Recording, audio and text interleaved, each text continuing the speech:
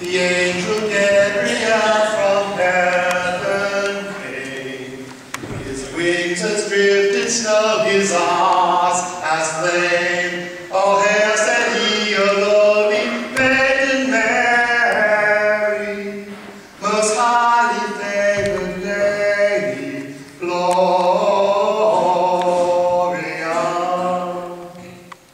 For the first time I heard that carol, actually one I had never heard in the traditional repertoire of carols. I was unaware of it until Sting sang it in the early 80s and I saw the video on MTV. But from that first time I heard that song, that haunting Basque carol, I thought, boy, it really captures the moment we hear told in the gospel today. As the angel Gabriel, fierce, awe-inspiring, eyes as flame, comes before this lowly maiden, but a child, and announces the unbelievable news that she, although she does not know man, she is going to bear a child. And it's as if that were not enough. This isn't going to be any child. This child is going to be the Savior of the world, the very Son of God the Most High. How could this maiden, by a child, possibly cope with such unbelievable news? And yet, with the simplicity of faith, she simply replied, yes. Be it done to me according to your word. And because of that yes, we prepare now to celebrate in but a week hence the birthday of that child. The birth of our salvation. The incarnation of God made flesh. A truly magnificent day.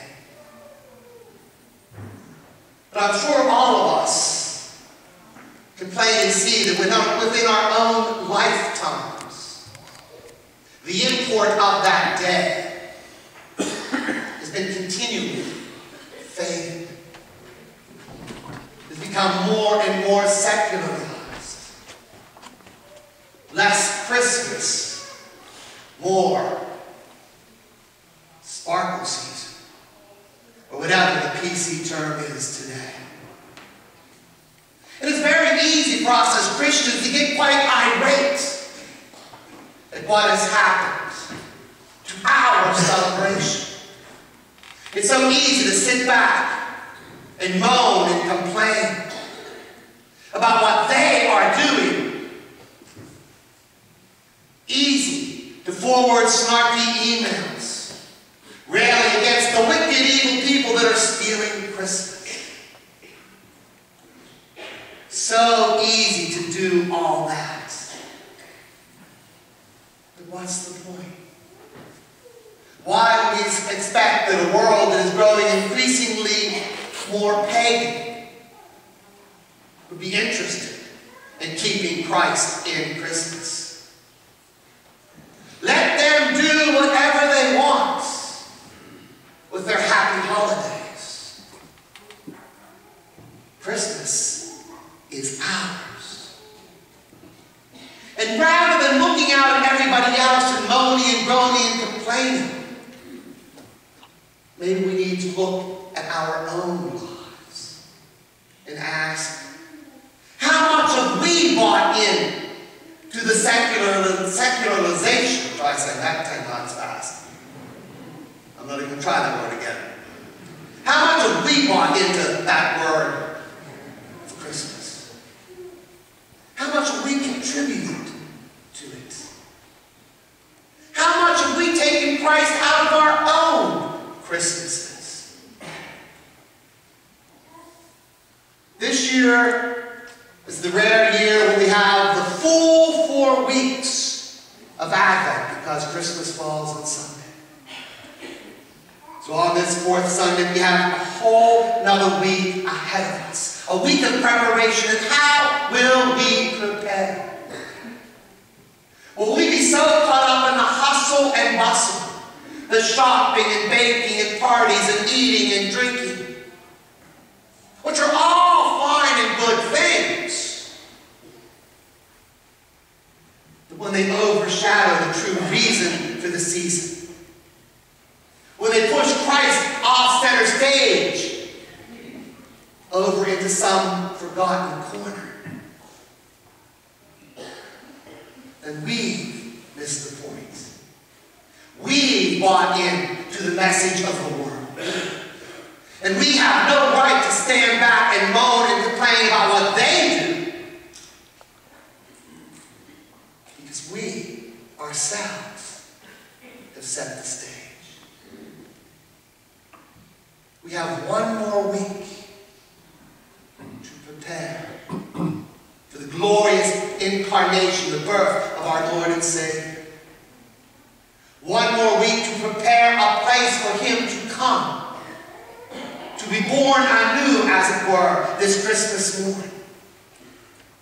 Born into our hearts, born more fully into our lives. Will we take this opportunity?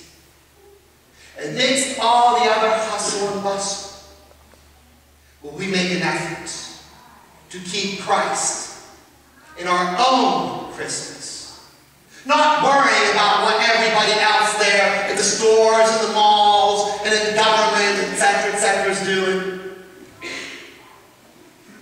But worrying instead about our own preparation. Will we prepare to not only keep Christ in Christmas, but to keep Him front and center where He belongs. And not just for Christmas, but each and every day of our lives, as the church say, amen. Amen. Will we prepare? We are privileged to come to the fruit of the lowly maiden's yes. To share His body, blood, soul, and divinity is our food, our nourishment. May we come to Him today asking for the grace to truly prepare, to make ready His way, to prepare a dwelling place for Him more fully in our lives. Let us come to Him today, asking to have the faith of Mary, to welcome Him without fear, with open arms, and to keep Him, the Lord Jesus Christ, in Christmas